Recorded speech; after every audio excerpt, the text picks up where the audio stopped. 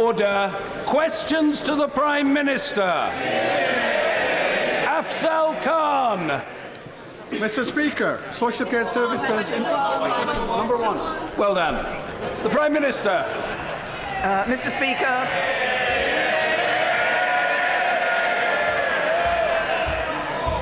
Mr. Speaker, I'm sure that all members across the House will wish to join me in wishing all the home nations teams the very best of luck in the Rugby League World Cup, which is starting this week. This morning I had meetings with ministerial colleagues and others, and in addition to my duties in this House, I shall have further such meetings later today. Afzal Khan. Thank you, Mr. Speaker. Social care services in England are in crisis. Since 2010, the local council in Manchester has had its annual social care budget cut by £32 million. By March, the government will have taken £6.3 billion out of social care. Why won't the Prime Minister match Labour's commitment to invest £8 billion in social care in next month's budget? As I have said in this House before, we recognise the pressure that there is on social care as we see an ageing population. There is, and I've said this before, there are short-term, medium-term and long-term answers to this. In the short term, we have made extra funding available to local authorities. The last announcement that was made in the budget by my right honourable friend the Chancellor was for an extra £2 billion for local authorities. In the medium term, we need to make sure that best practice is being observed across all local authorities and NHS trusts. In some cases, delayed discharges are far higher than they are in others. We need to make sure there's best practice. And in the long term, we need a sustainable footing for our social care system, and that's why we will be, in due course, publishing a full and open consultation on ideas and proposals to ensure that we can have that sustainable social care system in the future. Kevin Foster. Thank you, Mr. Speaker. The Prime Minister will be aware of the vital role supported housing plays with many vulnerable people in Torbay. What reassurances can she give me about the ongoing support the government will be giving to those vital services? My honourable friend does raise an important issue, and this is something that we've been looking at very closely over the past year, since, in fact, my right honourable friend, the first Secretary of State, commissioned work on this when he was Work and Pension Secretary in September last year. I can confirm that we will be publishing our response to that consultation on Tuesday, the 31st of October. It will look at a wide range of issues. We need to ensure the funding model is right so that all providers of supported housing actually are able to access funding effectively. We need to look at issues such as the significant increase in service charges that have taken place recently, making sure that we're looking at cost control in the sector. But I can also say today that as part of our response to the review, we will not apply the local housing allowance cap to supported housing. Indeed, we will not be implementing it in the wider social rented sector, and the full details will be made available when we publish our response to the consultation. Jeremy Corbyn.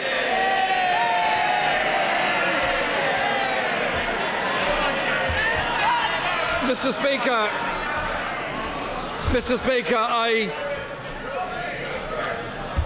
It's all right, Tracy Ullman's coming. Mr. Speaker, I join the Prime Minister in wishing the Rugby League team all the very best in the competition. I hope they win it. Last week, Mr. Speaker, the House voted by 299 to 0 to pause the rollout of universal credit. Will the Prime Minister respect the will of the House?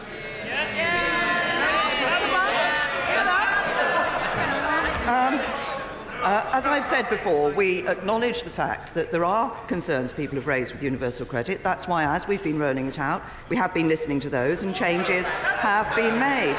But perhaps I could just update the House on where we are on the rollout of universal credit. Currently, of people claiming benefits, 8% are on universal credit. By January of next year, that will rise to 10%.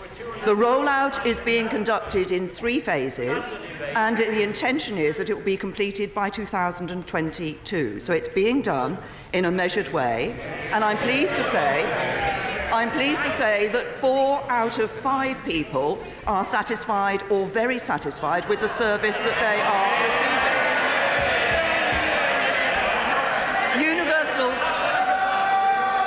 Universal credit helps people into the workplace, and it makes sure that work pays, and that's what the welfare system should do. Jeremy Corbyn.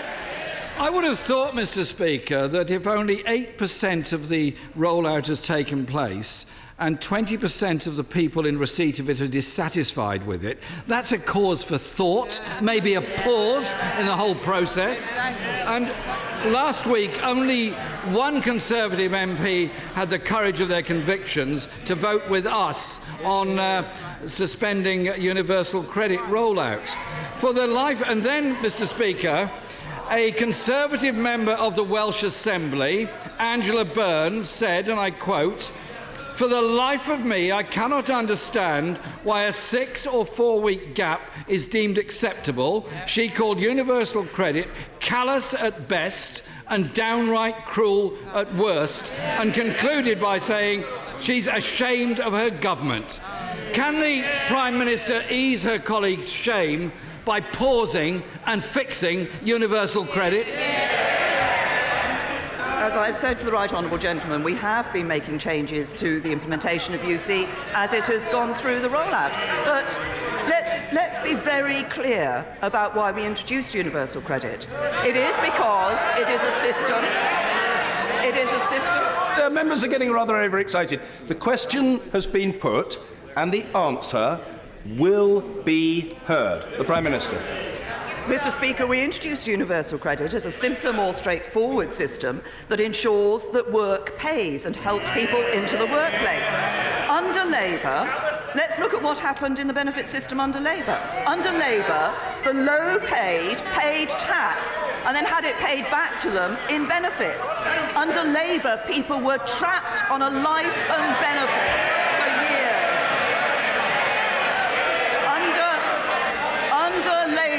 Under Labour, the number of workless households doubled, and Labour's benefit system cost households an extra £3,000 a year.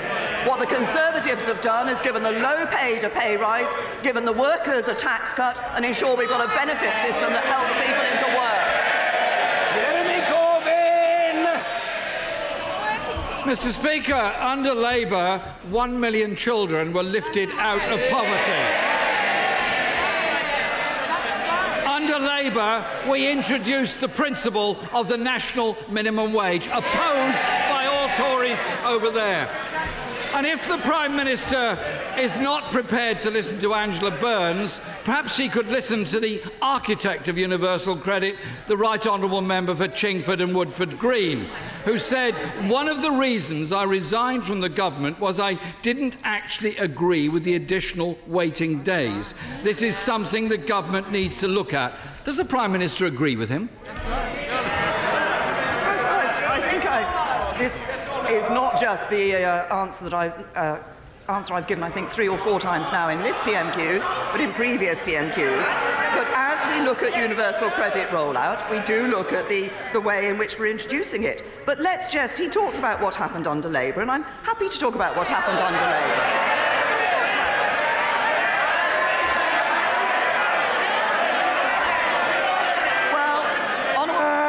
Far too much noise and finger-pointing on both sides of the chamber. The responses from the Prime Minister will be heard, as will the questions from the Leader of the Opposition and every other member, without fear or favour. The Prime Minister. Under the Labour Party, the Right Honourable Gentleman is talking about rolling out of new benefit system. Well, let's think about what happened when the Labour Party rushed to introduce tax credits. I was not the only Member of Parliament in this House who had people in my constituency surgery who had filled the forms in properly, who had given their information to the authorities, and then years later the government came back and landed them with bills for thousands of pounds. That's what's happened when you rush into a system rather than introducing it properly as we are. Mr. Speaker, I thought we passed the threshold last week when the Prime Minister was going to answer questions, but we're obviously haven't achieved that yet. Labour introduced working tax credits in order to help people on low pay out of poverty, and it made a very big difference. But, Mr. Speaker, the sad truth is that universal credit is in such a mess that councils are forced to pick up the bill. I'll give you an example. Croydon Council, which piloted the scheme, is now spending £3 million of its own budget to prevent tenants from being evicted due to rent arrears caused by universal credit. Does the Prime Minister think it is right or fair that hard-pressed local authorities, having their budget cut by central government, having to dip into what little money they've got left in order to prevent people being evicted, when they know full well it's the responsibility of this government and its system of universal credit that's causing the problem? Labour introduced working tax credits and then clawed thousands of pounds back from people who were working hard. He raises the issue of rent arrears, and I know that members have concerns over people who are managing their budgets to pay their rent. For the vast majority of people on universal credit, this is not an issue, managing their budget. And indeed, after 4 months, the number of people on universal credit who are in arrears has fallen by a third. But we recognise the issue, so we're working with landlords. We've built flexibility into the system so that actually landlords can be paid directly. And I want to be clear that nobody can be legally evicted from social housing due to short-term rent arrears. I think that's an important point for us to get across to people. But I come back to the essential point about universal credit. This is about a welfare system that helps people into work, that makes work pay, and that doesn't trap people in a life on benefits for years. Jeremy Corbyn! I note the Prime Minister couldn't say anything about people being evicted from the private rented sector because of universal credit problems. Mr. Speaker, the costs in the benefit system are being driven by low pay and high rents. In 2015, the then Chancellor, her former friend, promised a £9 an hour living wage. However, at the March budget, it was sneaked out the government's minimum wage would only reach £8.75. The welfare state was not created to subsidise low-paying employers and overcharging landlords.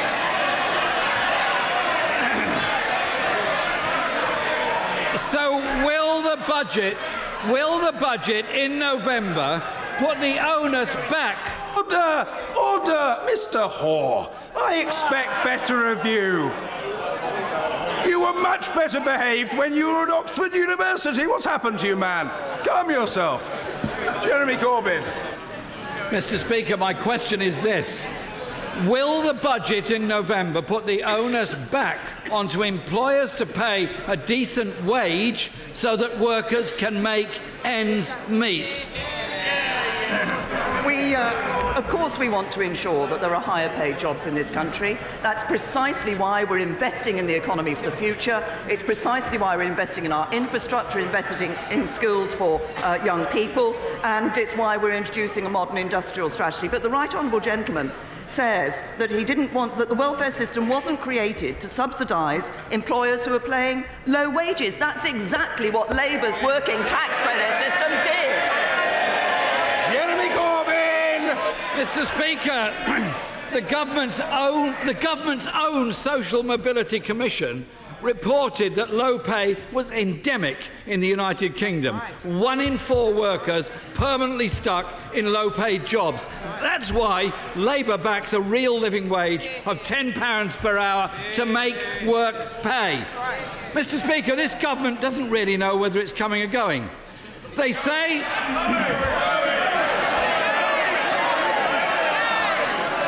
Mr. Speaker, the Conservative Party and the government says they have full confidence in universal credit, but won't vote for it.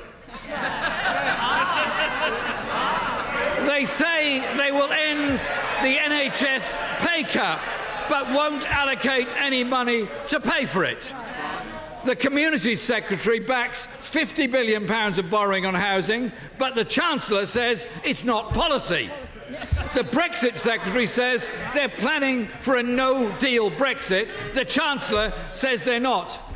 Isn't the case, Mr. Speaker, this government is weak, incompetent, divided and unable to take a decision? Order! Order!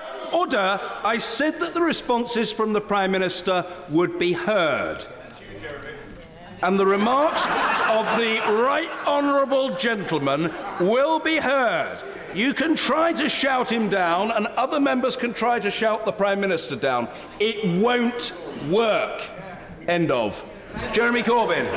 Isn't it the case that this government is weak, incompetent and divided and unable to take the essential decisions necessary for the good of the people of this country? Now, I will tell the right honourable gentleman, of course we want to see people earning higher wages. Of course we want, as we are doing, to be able to ensure we can invest in our public services. But the way to do that, the way to have a higher standard of living, to have higher wages, to invest in our public services, to have a better future for people in this country, is to build and continue to build that stronger economy. And you don't build a stronger economy by losing control of public finances. You don't build a stronger economy by uncontrolled borrowing. You don't build a stronger economy by hitting people with the highest taxes in our peacetime history. You don't build a stronger economy by voting against progress in our Brexit negotiations.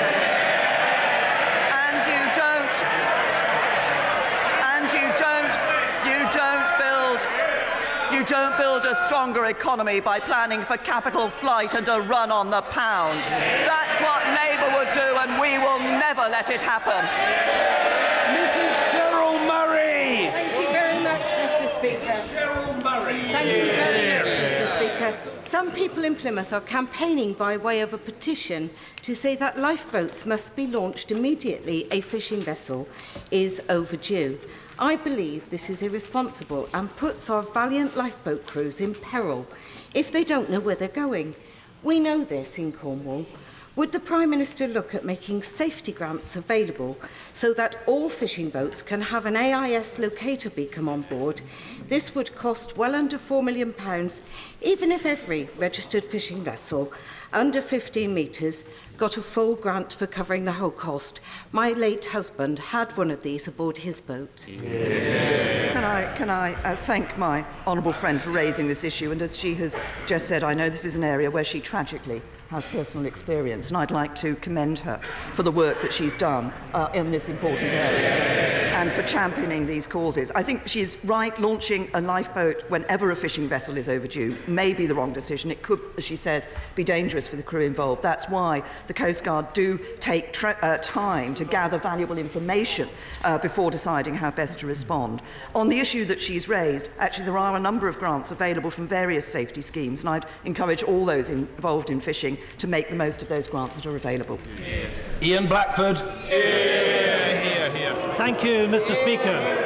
Does the Prime Minister agree with me that migration is key to delivering sustainable economic growth? What I think is absolutely key is to ensure that we have controlled migration in this country. That's what the people of this country want, and that's what this government is delivering. Ian Blackford. Mr. Speaker, an American couple, the Felbers, moved to Scotland and invested £400,000 to run an award-winning guest house in Inverness. They contribute to their community and the local economy, yet they will be deported because of a retrospective change by Home Office rules. Will the Prime Minister meet with me and their MP from Inverness to discuss this case and the systemic problems with UK migration? There aren't systemic problems with UK migration. My right honourable friend, the Home Secretary, is happy to meet with the honourable gentleman in order to discuss the specific case he has raised. What I think is absolutely right is that Home Office does work to ensure that the immigration rules are being properly applied and that action is being taken according to those rules. Now it is time to hear Mr. Simon Hoare.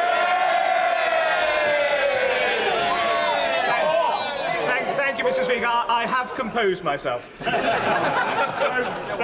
I was greatly cheered last week to hear, as I'm sure many colleagues were in the House, the German Chancellor say that a final deal with regards to Brexit is going to happen. Does my right honourable friend agree with my assessment that we are going to get a good deal that works for our country, for the European Union, and possibly more importantly, for my constituents of North Dorset?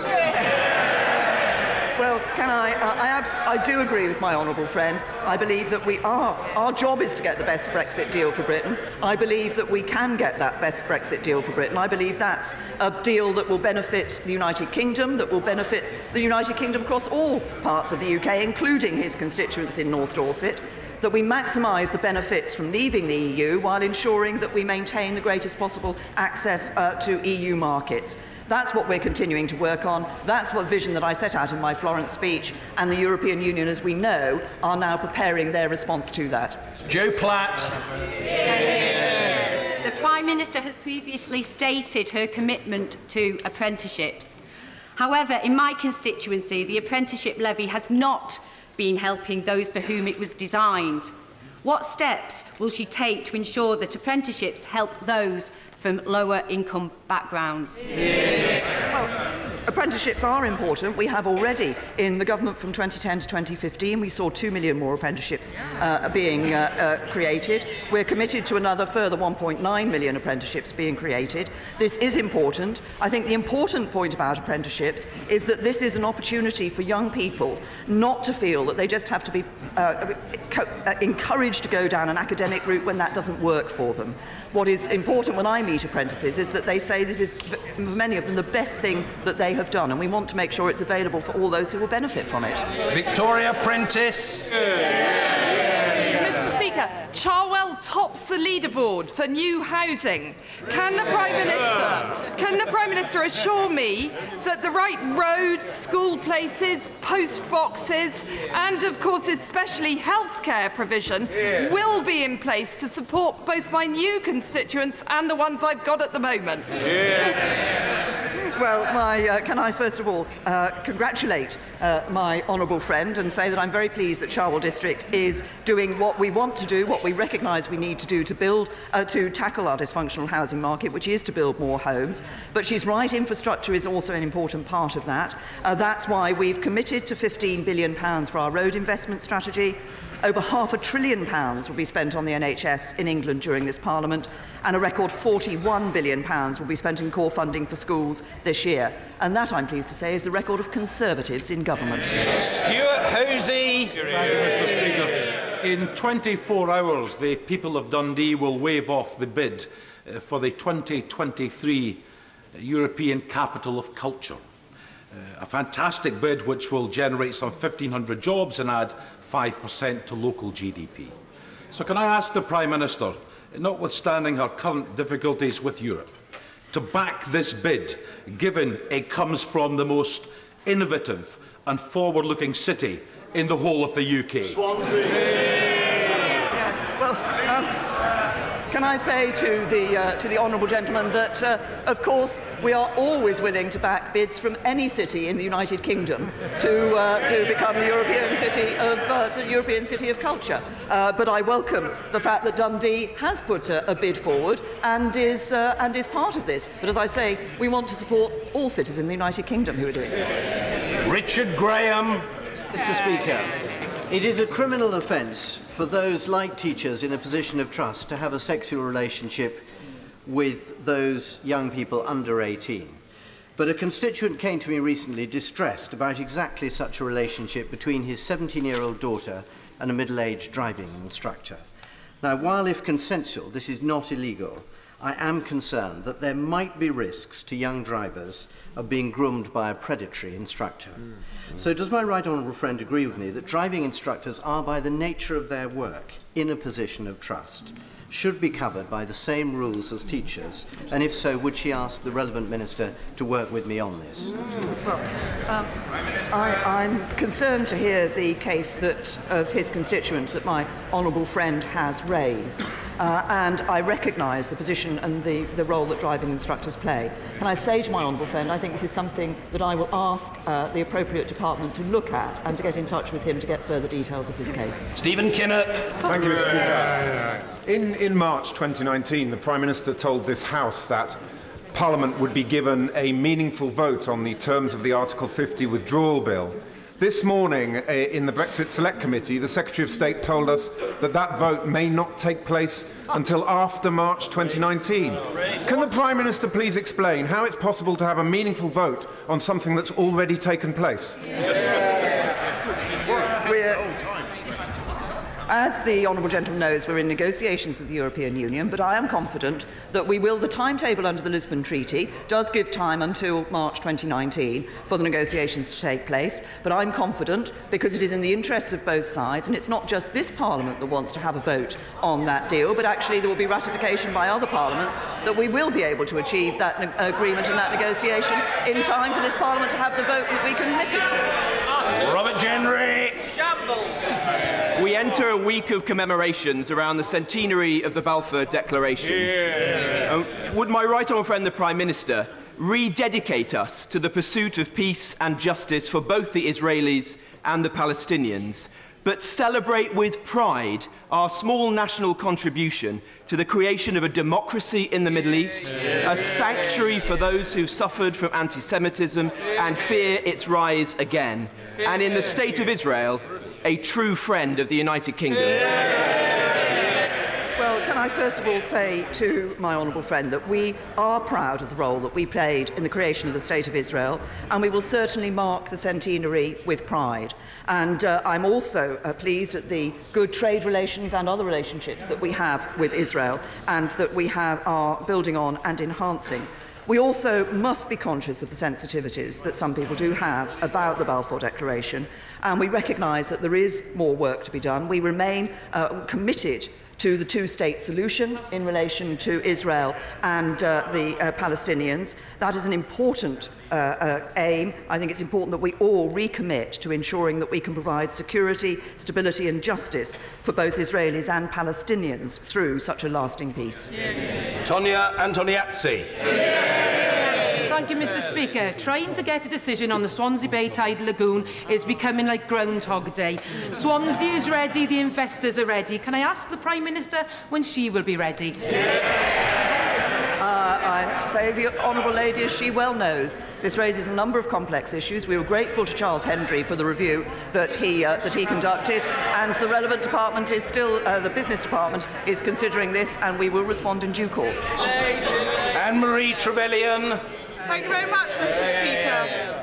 Does the Prime Minister agree that as we leave the EU and take control of our land management policy, our manifesto commitment to plant 11 million trees is a critical part of a holistic countryside management framework, which we can now build to ensure long-term, homegrown wood for our housing industry, alongside increasing our natural carbon capture potential and reducing flood risks?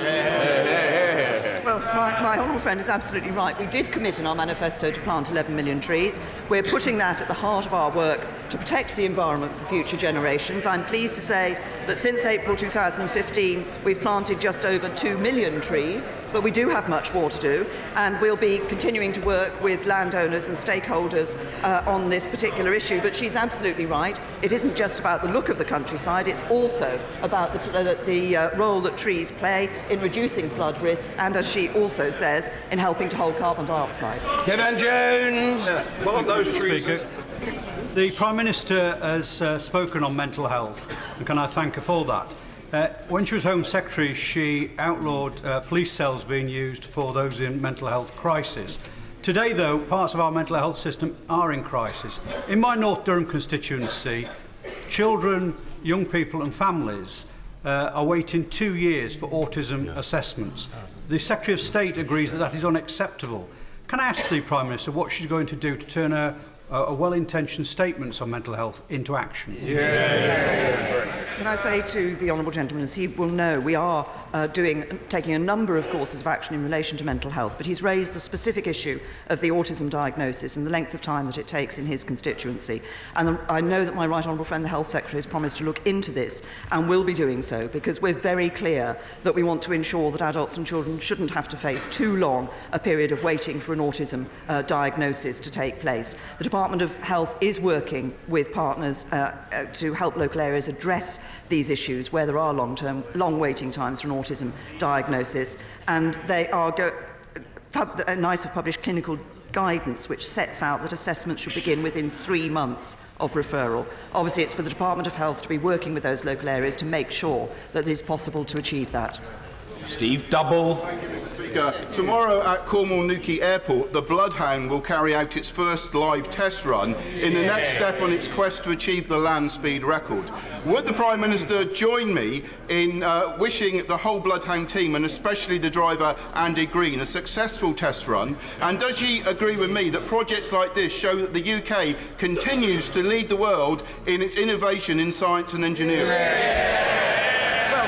I say to my honourable friend, I am very happy to join him in wishing the Bloodhound team well. Indeed, I have met some of the members of the team in the past, but I also agree with the other point that he makes, that this continues to show what a world leader in science and innovation the United Kingdom is. We have some of the world's best universities. 4 of our universities are in the world's top 10, and we have more Nobel Prize winners than any country outside of the United States. This is a record of which our country can be proud, and I'm sure we will all be proud of the Bloodhound team and its achievements. Thelma Walker. Thank you, Mr. Speaker. Does the Prime Minister agree with me that as a result of the potential downgrading of Huddersfield Royal Infirmary, 479 professionals lost, over 300 hospital beds cut and a 90-minute journey to the nearest A&E are not in the best interests of my constituents? And will she meet with me to discuss the detrimental impact this will have on Combe Valley and the surrounding area? The principle that we want to base all these decisions on is that service changes should be based on clear evidence, and they should be led by local clinicians who best understand what the local healthcare needs are. I understand that Calderdale and Kirklees councils have referred the proposed changes to my right honourable friend, the Health Secretary, and I know he'll be considering those issues very carefully and will be coming to a decision in due course. Nicky Morgan. Thank you, Mr. Speaker. Next year sees the centenary of the first woman Member of Parliament. Will my right honourable friend tell us what leadership and encouragement to the women and girls in his constituency to take part in public life the member for Sheffield Hallam has shown in his remarks? Can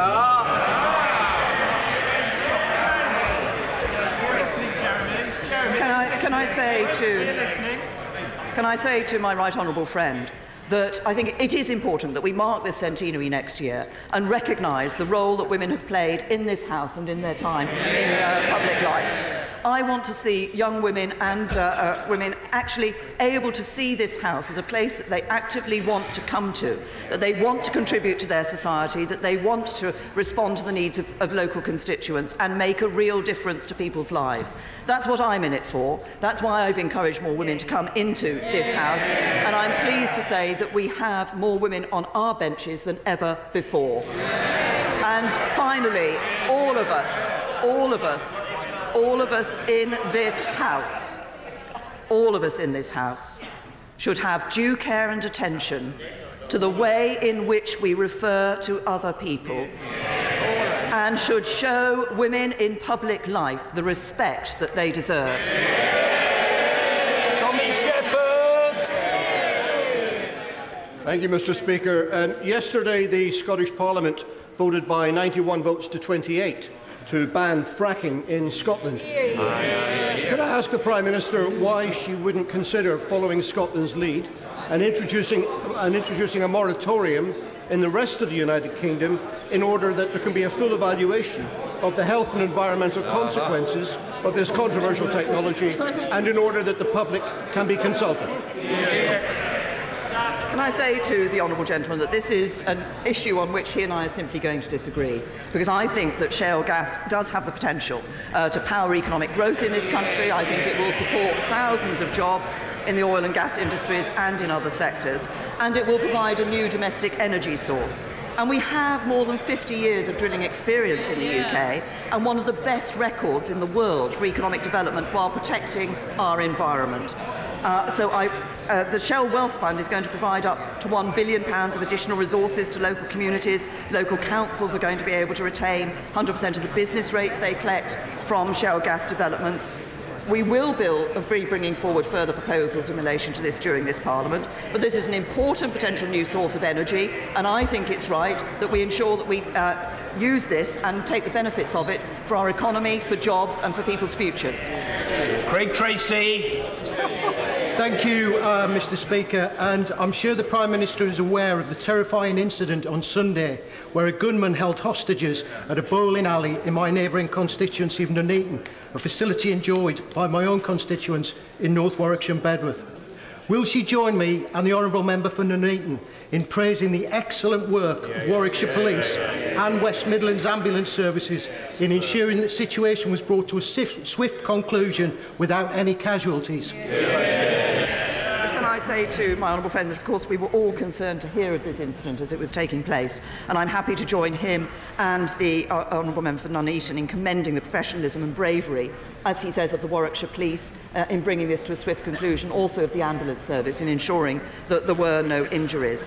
Our emergency services do an amazing job in protecting us. This is exactly the sort of incident which they don't know when they put on their uniforms in the morning, whether this is the sort of thing they'll have to be called to. But I was pleased to welcome a number of our emergency services personnel to a reception in Downing Street on Monday. And what they all say, and they always say, is they were just doing their job. But my goodness me, what a job they do for us. Alison McGovern. Mr. Speaker, on the 29th of March, I asked the Prime Minister if she would help the people of New Ferry after the huge explosion that devastated the town centre. She said she was happy to help and there will be support offered to the community in the future. 2 weeks later, Mr. Speaker, she called a general election and her government seems to have all but forgotten about the people in New Ferry. Well, she may have forgotten, Mr. Speaker, but my constituents haven't. So I ask her again, precisely when will her government put their hands in their pockets so that the people in New Ferry can rebuild their town and their lives? I say to the Honourable Lady that the government has not forgotten about this issue. I understand from the Secretary of State for Communities and Local Government that we are waiting for the local council to produce proposals and to produce a business case for those proposals, and will of course look at those seriously. John Howell. In acknowledging the hard work of the men and women at RAF Benson in my constituency for the work that they did in the Caribbean, will she also acknowledge that the Puma 2 helicopter was ready and available for work in the Caribbean within a couple of hours of having arrived? Yes. Well, I'm very happy to commend the work of all those at RAF Benson and indeed all those in our military and volunteers who were able to provide support after the devastating hurricanes that took place in the Caribbean. And I'm also happy to agree with my honourable friend that contrary to some of the stories that were being put about, actually we were there on time and we were able to act very quickly in giving people that support. Joanna Cherry. Thank you, Mr. Speaker. Mr. Speaker, we can all agree that no one should ever be persecuted on account of their sexuality. Last week at the Pink News Awards, the Prime Minister said that we have come a long way on LGBT+ rights, but there's still much more to do.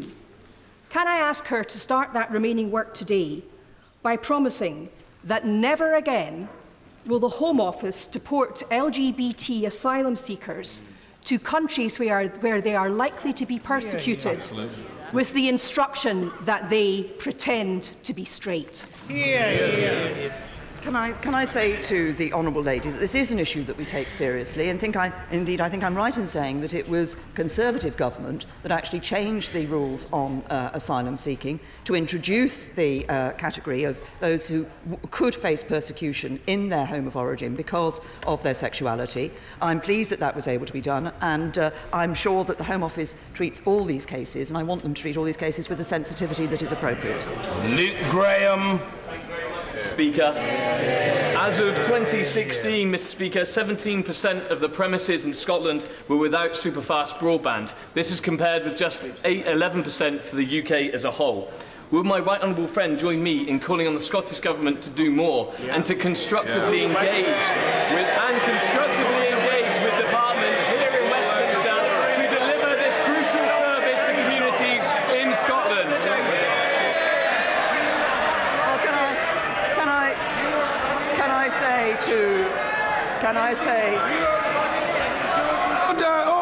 All sorts of very curious hand and finger gestures are being deployed, each trying to do the other in terms of eccentricity and possibly of prowess. But I'm interested in hearing the Prime Minister's reply. Prime Minister. Mr. Speaker, can I say to my honourable friend that I think we all recognise the importance of broadband and fast broadband being available to people in our constituencies. But he's absolutely right. The members of the Scottish Nationalist Party come down here to Westminster. They spend a lot of time. They spend a lot of time talking about powers for the Scottish Government. Actually, it's time the Scottish Government got on with using its powers for the benefit of the people in Scotland. Mr. Mark Hendry. Mr. Speaker, in the past fortnight we've heard the announcement of the loss of many hundreds of jobs in Lancashire at BAE Systems sites at Walton and Samlesbury, which has come as a hammer blow to workers and their families. Today I wish to raise the proposed closure of the Alstom factory on Strand Road in Preston, which will mean the loss of another 180 jobs. We keep hearing the hype about the so-called Northern Powerhouse, so why are aerospace and train manufacturers in the north shedding jobs by hundreds? The honourable gentleman, I recognise that this is a worrying time for the workers involved, and obviously we will ensure through the Department of Work and Pensions that they have the support they need to look for new jobs, and that does include the Rapid Response Service, which obviously gives very particular support to people in these areas. But in relation to the decision, for example, by BAE Systems, I can assure the House that we will continue to promote our world-leading defence industry. I hope all Labour members will continue to promote our world-leading defence industry. I'm very pleased that just last month my right honourable friend, the Defence Secretary, signed a statement of intent with Qatar, committing them to the purchase of 24 Typhoons and 6 Hawks from BAE. And last year, the Ministry of Defence spent £3.7 billion with BAE, and they're working with them to maximise export opportunities for Typhoons and Hawks in the future to ensure that we can retain jobs here in the United Kingdom. Bob Blackman. Thank you, Mr. Speaker. When it comes to tackling homelessness, prevention is better than cure. So I'm delighted that the government has backed my Homelessness Reduction Act. But one of the obstacles that people that choose to rent face is putting together the deposit and helping with the rent. Will my right honourable friend look at a scheme that would provide 32,000 people a year the opportunity to rent for an investment of £3.1 million a year? But not only that, Mr. Speaker, it would save the public purse up to £1.8 billion over a 3-year period. Well, I thank my honourable friend for the issue. He has long campaigned on this issue of the issue of homelessness and preventing homelessness, and I'm pleased that we were able to support his Homelessness Reduction Act, and I think that would be an important contribution in this particular area. I understand on the specific issue that he has raised, he has made a representation, a pre-budget representation to the Chancellor of the Exchequer, who I'm sure will be looking at that representation very carefully. On the more general issue of helping people to buy and helping them with deposits, of course I'm pleased that we have been able to announce an extra £10 billion into our Help to Buy scheme, which does make a real difference to people to enable them to get into homes. Finally, Mr. Nigel Dodds. Speaker.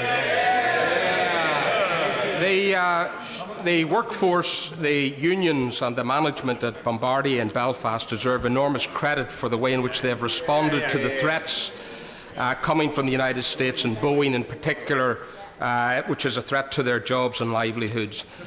Can the Prime Minister give us an assurance that she will continue building on the good work that's already happened through herself and the Secretary of State for Business and also the Northern Ireland Secretary, that she'll continue to work with us, the unions and management, to ensure the threat of tariffs is removed, that the C-Series is a success story and that thousands of jobs in Belfast are protected and across the United Kingdom as well? Well, I'm very happy to give that commitment. We will certainly, a lot of work has been done in relation to this issue by myself, by the Business Secretary, by the Chancellor of the Exchequer and other ministers with their opposite numbers in America and in Canada. And we will certainly continue to do that work. Obviously, the most recent announcement that has been made in relation to Airbus and the Series is an important announcement, but we want to ensure that those jobs stay in Northern Ireland because we recognise the importance of those jobs for the economy of Northern Ireland, but also obviously for the people and their families. Order.